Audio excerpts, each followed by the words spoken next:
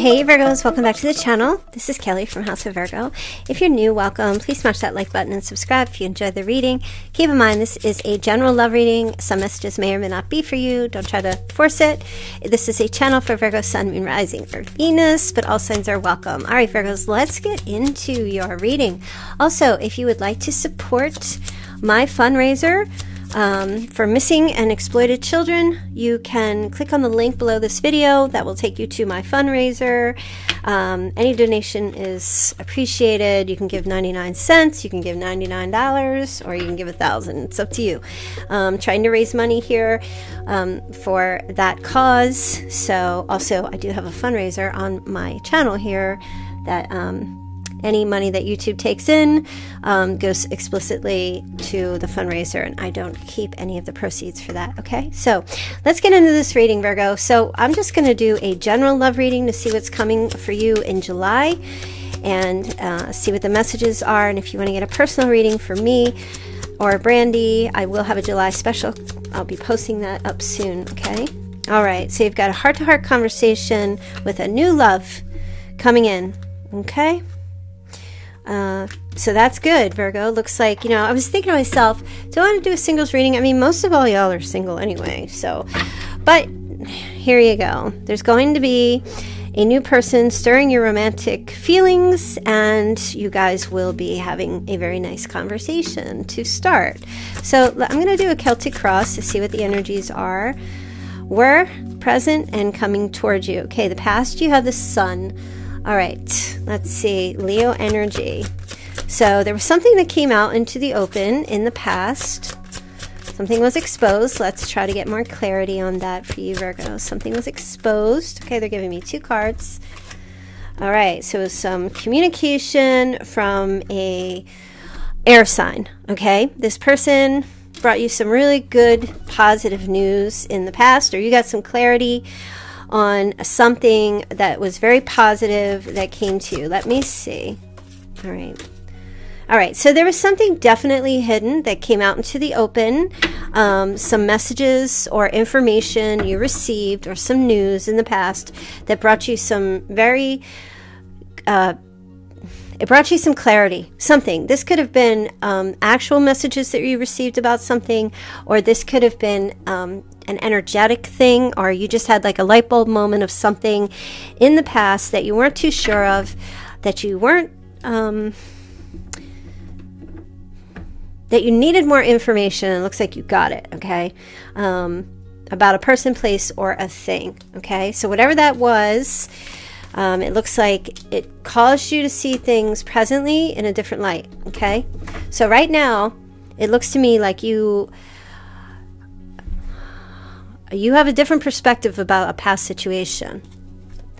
Let me see. Show Virgo. What's the challenge about this situation? Okay. So the challenge is letting go. Okay. It's hard. The challenge is to get into some kind of acceptance about something painful. Or even if it's not painful, the challenge is to accept that something wasn't fulfilling in the past. You know, so this is kind of like a progress here. It feels like in the past you came to realize something, but now you're seeing it differently. And now the challenge is to accept that maybe something isn't going to be what you thought it was, okay, in regards to some type of a relationship. Let me see what is driving you right now. What's driving you forward? Where are you getting your oomph from, Virgo? What's causing you to be in this situation right now? Why are you seeing this situation differently? Why is Virgo looking at this differently? Okay.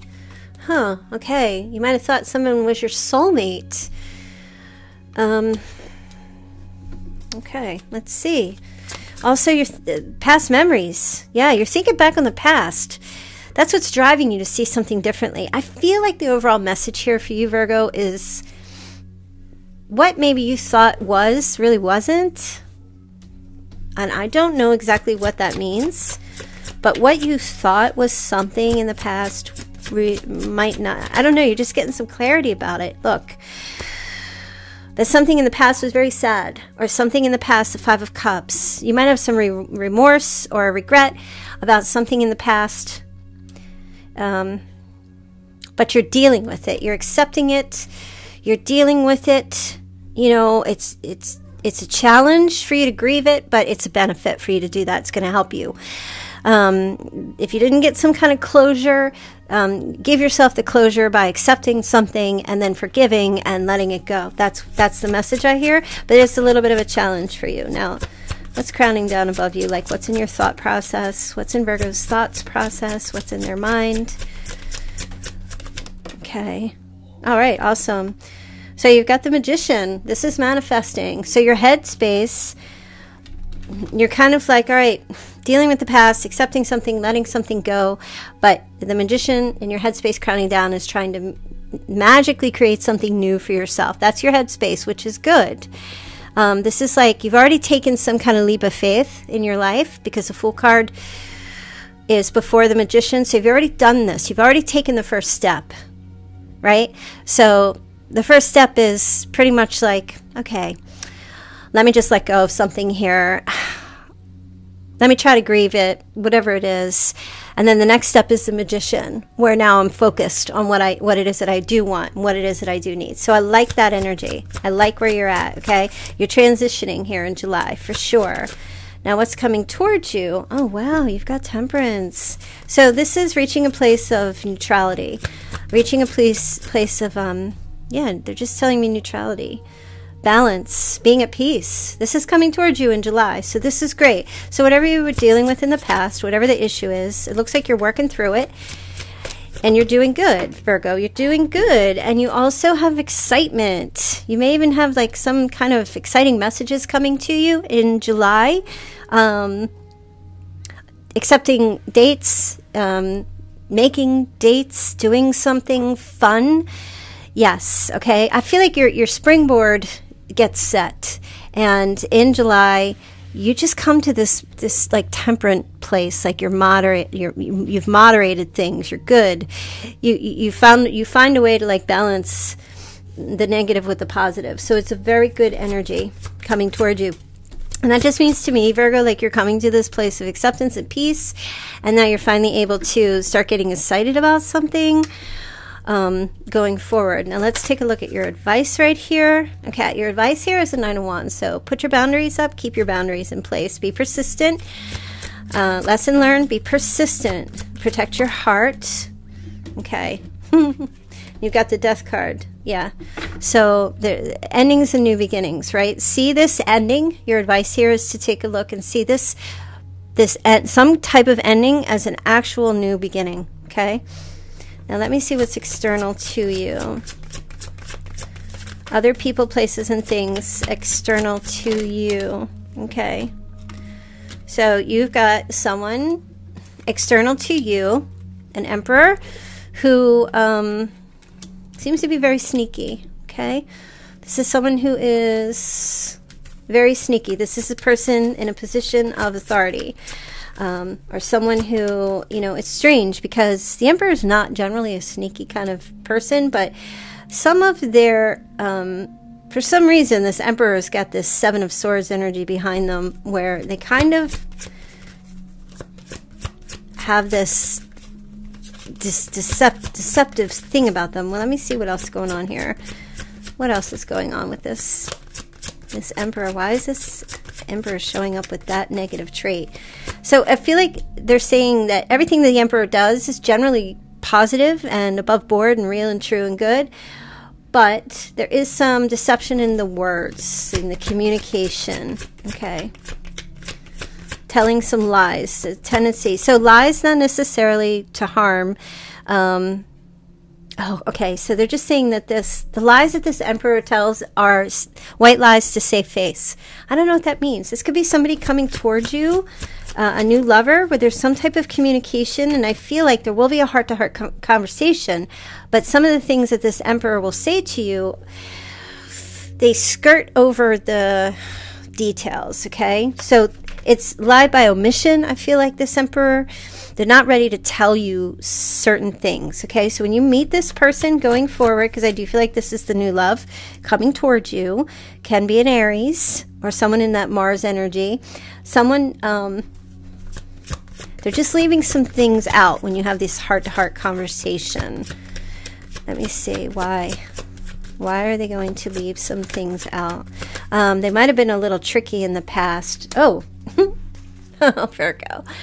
This person's wealthy as F. Okay, for some of you, this person's got a lot of money. How they get their money could be through gambling, maybe doing some illegal things. It could be a gambler, you know, or someone.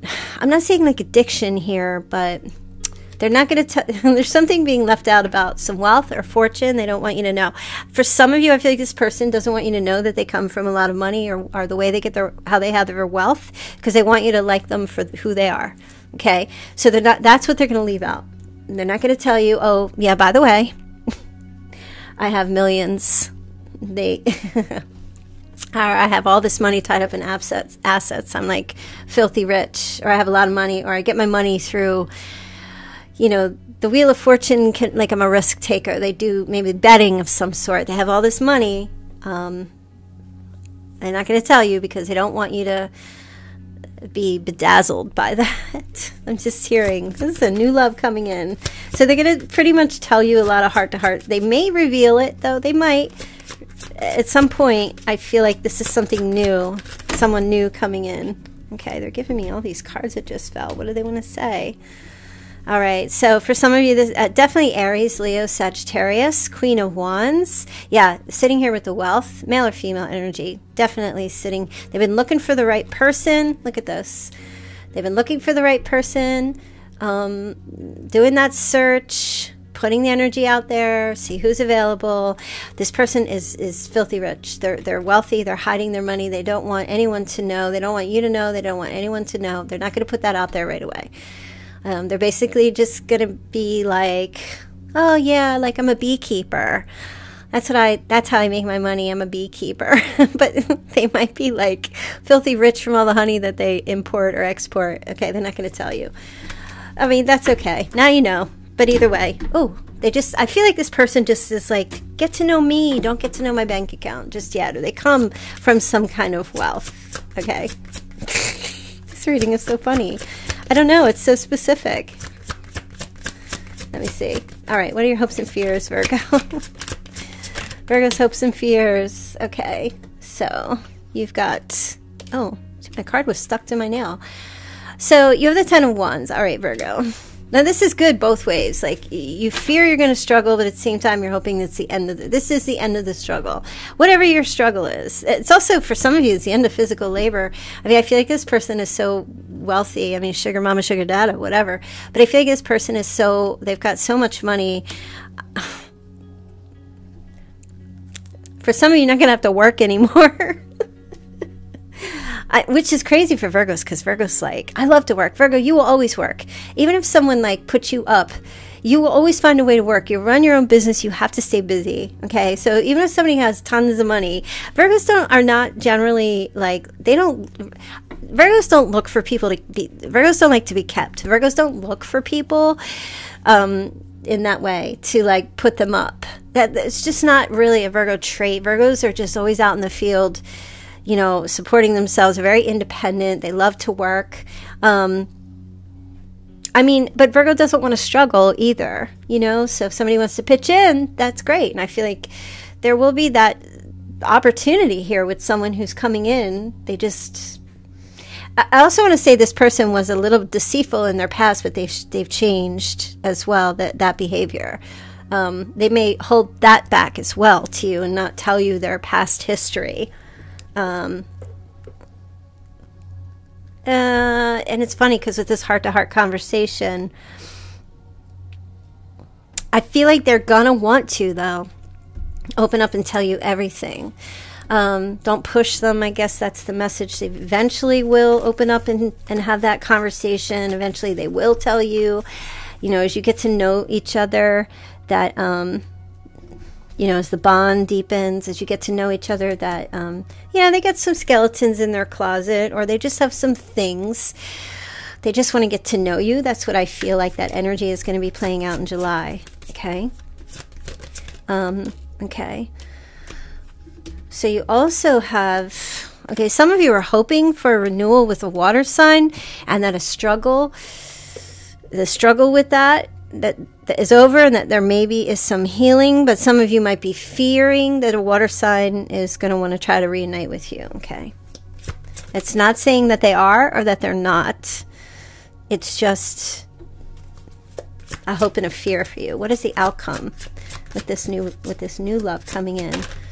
Okay. So there's a decision that's going to get made. Let me see. What is this decision? Oh, there's the Nine of Pentacles again. Oh, Virgo, I do feel like this person's like financial status is going to weigh heavily on you about a decision. For you, I feel like you're going to be standing at the crossroad about whether or not to actually date this person, or to, you know, go forward with them. Or whether or not just to be single, you know, an independent solo and on your own, financially stable on your own. I don't know why that's going to be a decision for you. But yeah, I see you kind of like coming up to this thing like, well, you know, if this person has a lot of money, or you might want to just not let them know, keep it kind of like secret about your own financial situation. I feel like money's going to play a huge role in your decision about connecting with this person. This feels like something very different. It doesn't feel like something you might be used to. Maybe you are, I don't know. But I feel like finances, independence, luxury, all of that is going to play a huge role in this relationship, in the decision about whether or not to accept this new love or to keep something going. For some of you, you might fear or just feel uncomfortable that somebody makes more money than you. That could be something. Or if this person was deceitful in their past and they tell you, there might be a fear of whether, you know, should I trust? Should I take a chance or not? Yeah, I feel like at the end is like a crossroad here for you, Virgo. At the end of July, especially, I feel like you're going to come up on this, you know, Virgo's going to be going down the rabbit hole with their analytics thinking as well. Let me see what other messages there are here for you, Virgo. And you know, we're having a thunderstorm. I recorded this right after the live stream. I think I'm going to bolt out quick because I'm afraid I'm going to lose my power here. All right, you've got the Star card. Your hope, faith, and wishes are being restored. Make a wish right now and believe it is yours, okay? So there is some type of healing happening. You're getting some type of hope back in July, okay? Your wishes will be coming, okay? You've been probably a little bored with something or just in your life in general. So whatever you've been hoping for or wishing for, I feel like your prayers are being answered, praying about when it comes to love, definitely. All right, yeah, you've got that twin soul connection coming in. Victory, recognition, applause, like you're meeting someone. Communicate your love to the divine. Be thankful for this twin soul. You've been chosen for one another.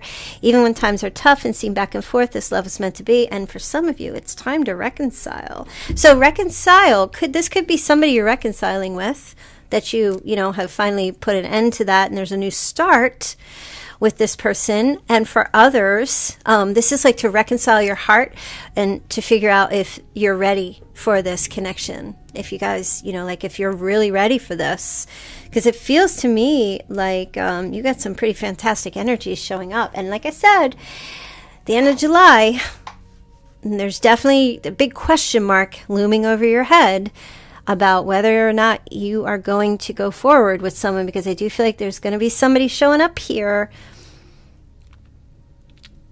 Yeah, I do. Let's see what your messages of love are. What are Virgo's messages of love? Let me see.